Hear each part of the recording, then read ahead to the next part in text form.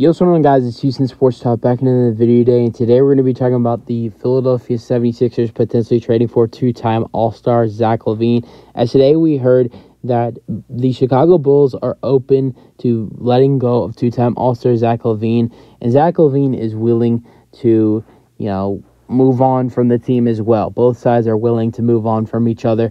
Just it's looking as a matter of when a deal gets done for Zach LaVine.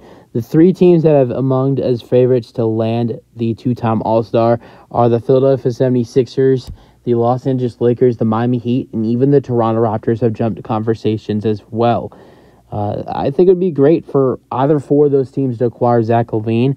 Let's go over what he's done this season so far. In 11 games with 11 starts, I believe the Bulls are like 4-6, and he's been getting 35 minutes a night, and he's been shooting 41%, and from three he's been shooting 31%, which actually is a career low for him right now. The lowest he's ever shot from three in a season was his rookie season when he shot 34.1%. So this is a career low in three-point percentage right now for him. And at the free throw line, he's shooting 87.9%.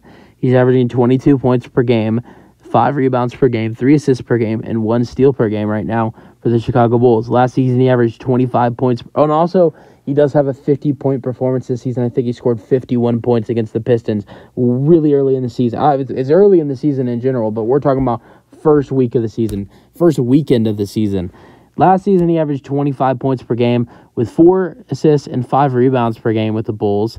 He shot 37.5% from three and played in 77 games and 77 starts.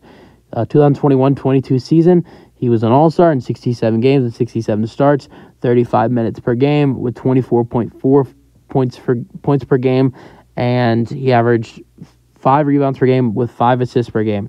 Then his best season in the NBA. This year, he was an all-star 2020-21 season with 27 points per game, 5 rebounds per game, 5 assists per game, 2 steals per game, and from three, he shot 38%, which is almost a career high for him. 2015-2016 season and 2016-17 season are the best years he shot from three. Also, 2020-21 season was the best three-point shooting year. I was looking at 2019-20, he shot 38%. 2020-21 season, he shot 42% from three, and that was only in 58 games and 58 starts. So he did miss. That season there was only 72 games because of the NBA.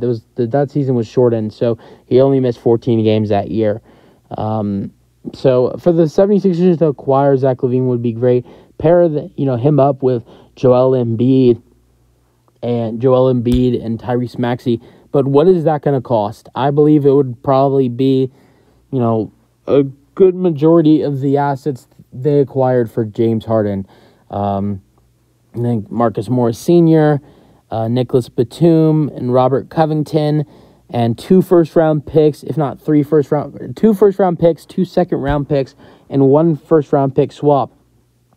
I think that deal would probably get it done for the Bulls to let go of Zach LaVine, but we'll see. It should be interesting, though, whether the Bulls let go of Zach LaVine, and if they do, where is he going? Is it to the Lakers? I don't know what they would let go. Maybe D'Angelo Russell. Is it to the 76ers? Is it to the Miami Heat? Can they finally land somebody after, failing to get Damian Lillard? Or is it potentially the Toronto Raptors as a sleeper? That's it for the video, though. Hope you guys enjoyed. Let me know your thoughts on the potential trade, and peace out.